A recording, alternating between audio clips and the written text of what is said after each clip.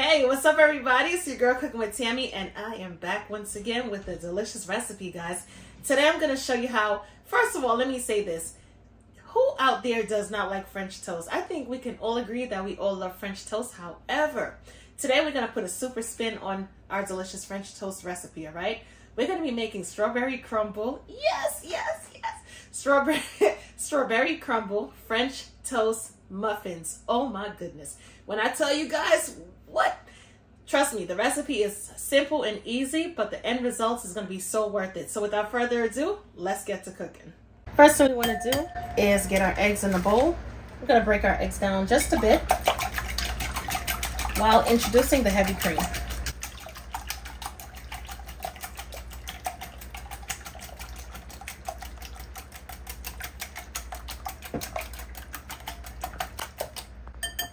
Perfect. Let's add our sugar, both granulated and brown sugar. Stir that on in as well. We want to break the sugar down. We don't want it to be clumpy. We want a nice smooth custard. All right, we want our French toast to have tons of flavor. So I am gonna be a little extra with the nutmeg. Yes, I am. Along with our cinnamon. Add a good amount. Boom, boom, boom, just like that. We're also gonna add our vanilla extract. And when it comes to this stuff, there is no measuring.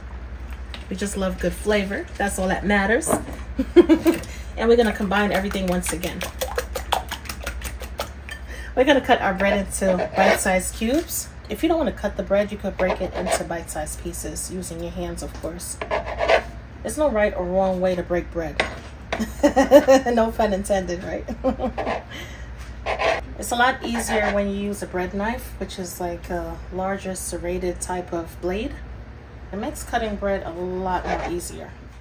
We're going to add our bread to the mixture.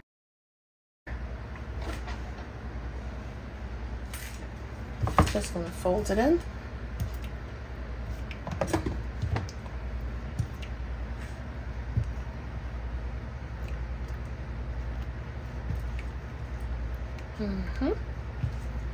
We're going to allow the bread to sit in the custard mixture for at least, I want to say 3 to 5 minutes, because we want all of our bread to be soaked with the custard. All right, as you can see, this bread looks a little dry, so we're going to place it back in there and just allow all of our custard to seep into the bread. We're going to add some non-stick cooking spray to our baking pan. And in the meanwhile, let's work on preheating our oven 350 degrees Fahrenheit. Take a good scoop of our mixture and place it into the muffin tin just like that. I'm gonna try to be as neat as possible.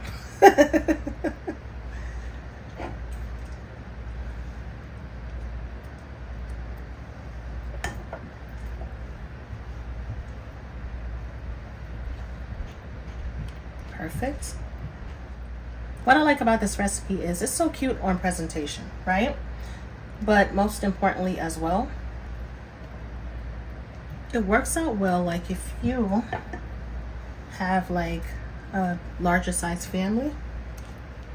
And I just like the individuality about it. Like you could just grab an individual French toast muffin. That's it. Like you don't have to literally fry the French toast for about an hour. Whereas you just add everything to the muffin tin and that's just it. You know what I'm saying? Pop it into the oven, one-shot deal type of situation. And that's it. Everybody eats at the same time. You don't have to worry about trying to keep the other French toast that came out of the pan hot while you continue to make the other French toast, if that makes sense.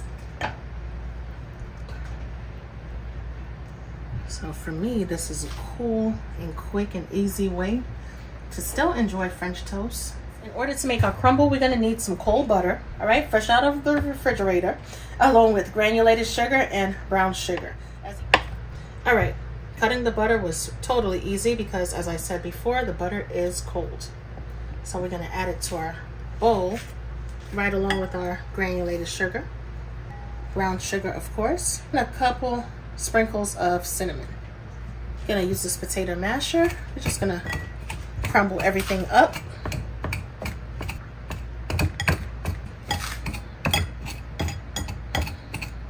Got our little crumbles going on. Shake this off. Let's get in here just a little bit more. We're gonna take our crumble and sprinkle it on the top of every French toast muffin. Not only is it gonna give it a nice little sweet buttery coating, but it's gonna brown quickly as well. Almost forgot the little one at the bottom. Can't do that. Of course, we're gonna clean off our baking pan once we're done. Into our preheated 350-degree oven. Let's clean our baking pan off and make it look nice and neat before placing it into the oven. Of course, that part I'm gonna do off camera.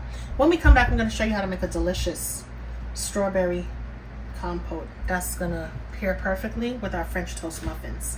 First thing we wanna do in order to make our strawberry compote is remove the stems from the top of the strawberry. Just slice it off. Last but not least, let's get it. All right. What I'm gonna do is, let's see how we're gonna play this out. All right, we're gonna slice the strawberries in half.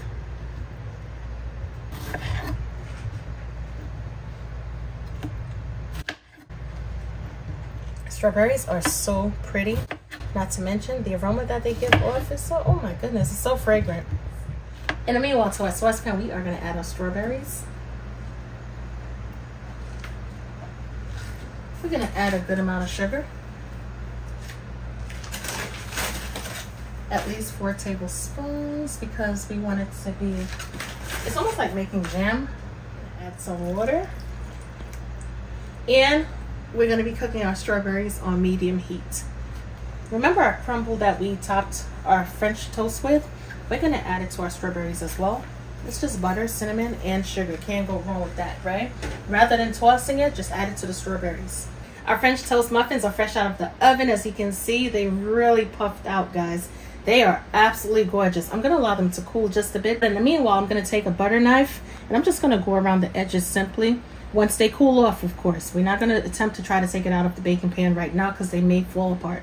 So best thing to do, allow it to cool off for about 10 to 15 minutes. Go in with a butter knife, get those edges, loosen them up, and pop them on out. After about 15 to 20 minutes on medium heat, as you can see, our strawberry compote has definitely thickened up. This is exactly what we need. All right, let's have some fun, my loves. Let's have some fun. We are gonna take our strawberry compote and we're just gonna add it to the top of every French toast muffin. My mouth is salivating. It's like hard to talk right now.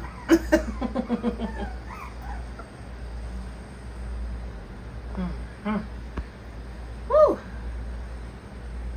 If you want your compote to have more of a drizzle effect, of course, don't boil it until it thickens as much as I did, but more so cut the stove off at a quicker time. Okay. I'm making a mess. All right. In this case, a mess is good. All right. Absolutely gorgeous.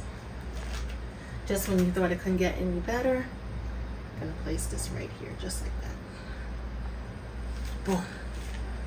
We are done. Our beautiful breakfast or brunch French toast muffins with strawberry drizzle is done.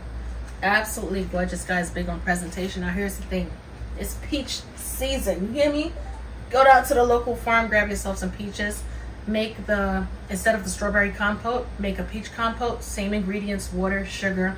It's almost like creating a simple syrup, you know what I mean? Add some peaches to your mini French toast muffins. Follow me on every platform, guys. Follow me on Instagram, TikTok, and if you are not subscribed to this YouTube channel but you're peeking your nose in, I don't see why you're not subscribed. Make sure you hit that subscribe button because, as you can see, these recipes are absolutely delightful. And that's about it, my loves. As always, I'm your girl cooking with Tammy, and I will definitely catch you in another video. Talk to you later. Bye, guys.